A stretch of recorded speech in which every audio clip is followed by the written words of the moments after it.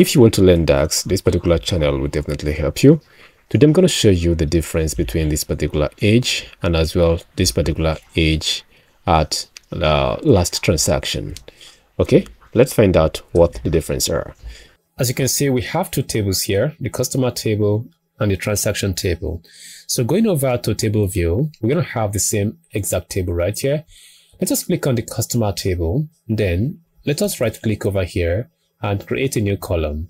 So we're going to do what majority of people know and understand. Very simple, but it's the wrong way to calculate the customer age if you have this particular column called birthday or date of birth, wherever it is. Okay, so now we're going to do here age. So age equals date div. The date div will actually find the difference between two dates, which is our date of birth of our customer and today. So date of birth, so comma today, and that comma again, we want it by year. This is what majority of persons know how to do. And I had been a victim of this as well, calculating my customer age like this. This is absolutely wrong. Don't do this. So take for instance, this particular customer here is actually 30. What if this customer made his or her last purchase in the last 10 years? That means when the customer last purchased, the customer was 20. Right now we're calculating after 10 years. So 2025 right now, this is giving us 30. That is not cool. So what do? We have to first of all look at how to return the last transaction date of our customer. That will definitely help us to actually have this created. So let me show you. Right click, now new column. So over here, let us do this to be customer last seen equals. So for the customer last seen here, we want to return the last time the customer had purchased from us. We don't care all his other transactional history with us. We only cared about the last time the customer stepped into our store. So now what we can do is to use the calculate function. With the calculate function here, we can use the max function as well and go over to the transaction date over here, which means what we are trying to do is to return the max date from the transactional table. So putting a comma right now, we can use the filter function. So while the filter function will check if there is a matching, ID between the customer ID inside our transactional table and the customer ID inside the customer table that we are. So now the filter function is looking for a table, which is this one here. So provide it with transactional table. So comma. Now over here, we're going to say inside the transactional table, we have customer ID, which is this particular one. Is it equals to the customer ID we have in the customer table? If yes, then go ahead and return the customer last transaction date for me. So we have just gotten that done. To make it easy for you to look at, go over here and short date. Now you can see the last time the customer was seen was in 2024, which means the customer should be 28 years, not 29 years, if I'm not mistaken. This customer that is 34 should be 33 years.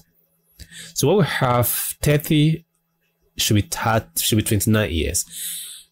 So it's easy.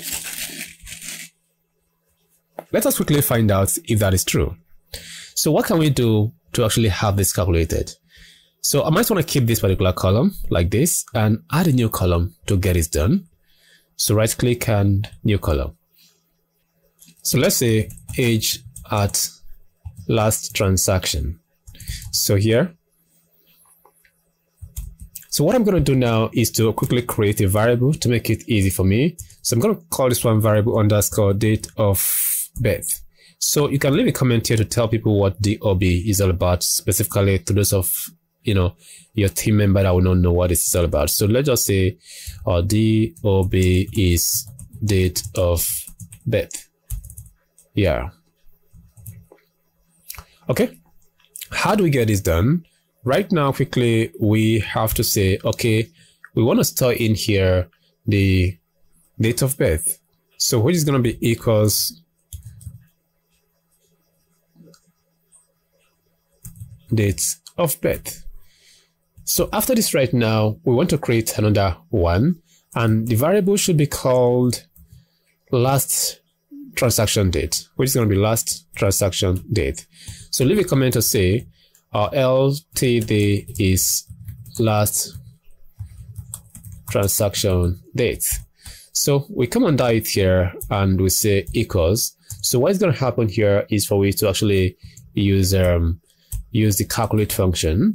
With the calculate function right now, we can use the max function just like the previous one, and the max function should actually give us transaction,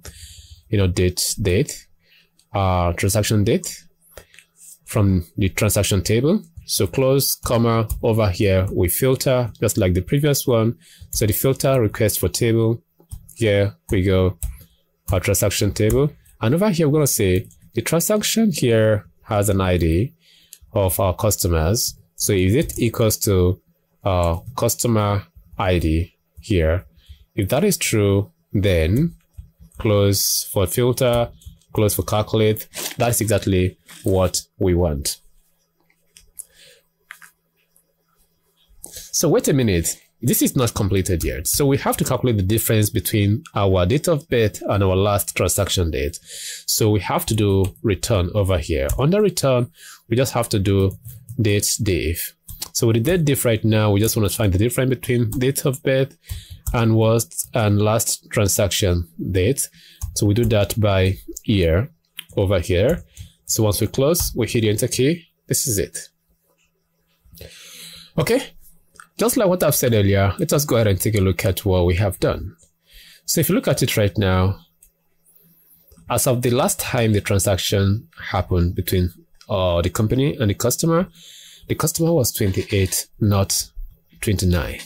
For where we have the customer to be 31, the customer was actually 30, not 31. For where we have the customer to be 40 here, the customer was 41 here, the customer was 40 right in here as of the last time the customer last purchased from us. So can you see this now? Which means what we are doing here is actually, taking this particular customer date of birth, which is this particular date of birth here of our customer right in here. Then we find the difference between the customer last seen, and it will return this for us, instead of us doing it based on the today function we have actually used right here. There are lots of ways to actually have this done. I'm going to show you on that second way to have this done. So whichever one you prefer, you can choose it and try to remember it. It's all your choice. Okay. On this particular one is going to be very simple as well. What we're going to do right here is for we to use a function called related table. So let me quickly do this for you. So age of customers. Okay. So here we go. We're going to create a variable here. So variable, we'll call it underscore last transaction date equals. So what we're going to do over here is to use the calculate function, just like what we have done before, max. So I think here it's going to be transaction date. So we close. Then right on this one, we do not need to use the filter function. We just go ahead and use the related function after our comma right here.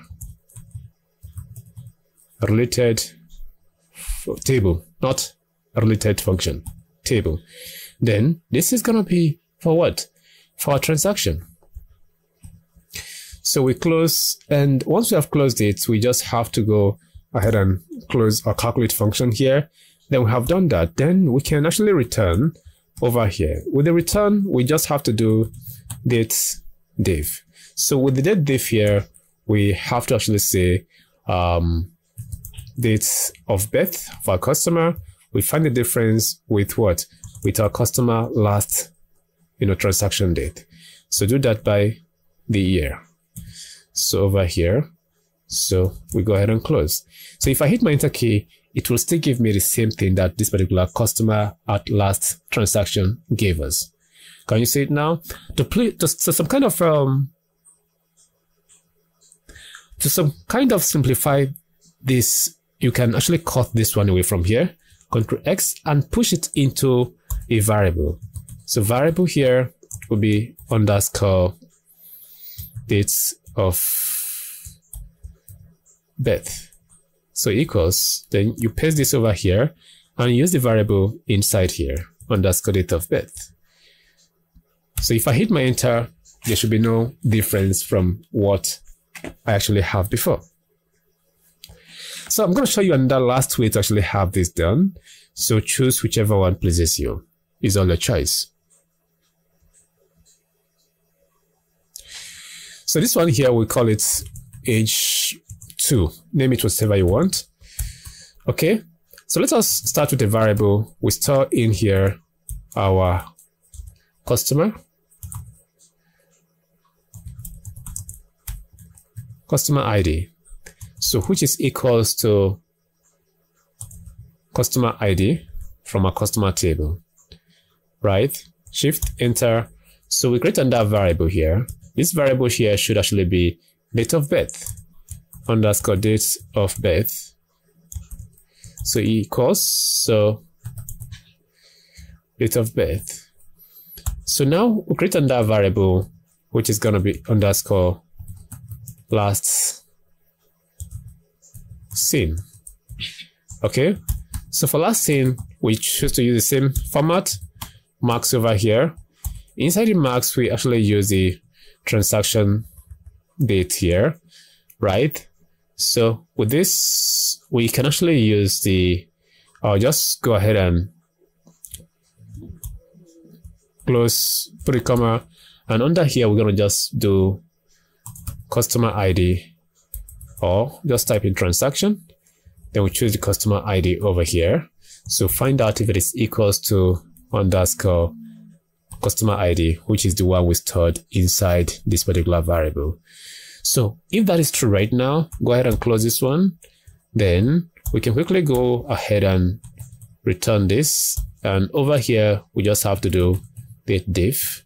So the date diff now should actually be underscore date of birth over here, comma, underscore last seen, comma, and we do what? We do based on year. So if I just go ahead and hit my enter key, we should have the same exact thing. Okay, can you see now? So let's see, is there any challenges we are having? So we have just 28 here, and we have blanks everywhere. Let's find out what the problem might be. So can somebody spot what the problem is right now? I think the problem is actually within here. So who can actually spot what the problem is?